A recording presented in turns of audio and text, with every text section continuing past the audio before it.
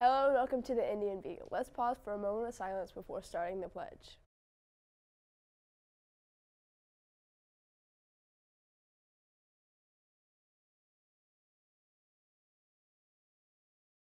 I pledge allegiance to the flag of the United States of America and to the republic for which it stands, one nation, under God, indivisible, with liberty and justice for all.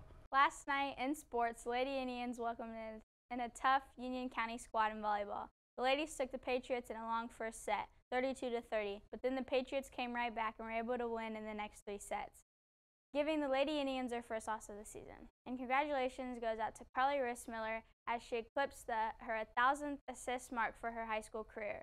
The girls travel next to Winchester for another tough conference matchup. Tonight, the Indians football team are once again at home and look to get their first win of the year against Oldenburg Academy. Kickoff is at 7 p.m. Good luck to the Indians. Attention all senior fall athletes. Miss A will be taking pictures for your senior banners on Monday after school in the K.I.S.S studio.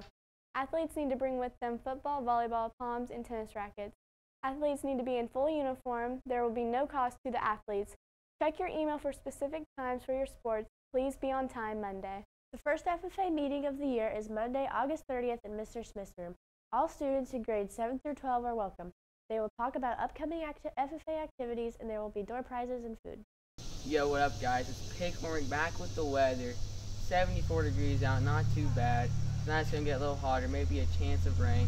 My busting umbrella hat is going to protect me from the rain. Noise.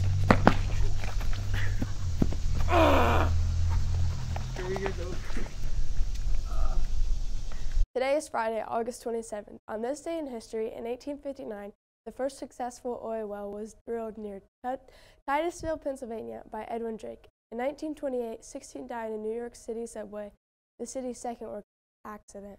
In 1955, the Guinness Book of World Records was published. Also, in 1978, Reds' Joe Morgan was first major leaguer to hit 200 home runs and have 500 stolen bases. All of this happened on this day in history, August 27th. Today is Bree's birthday.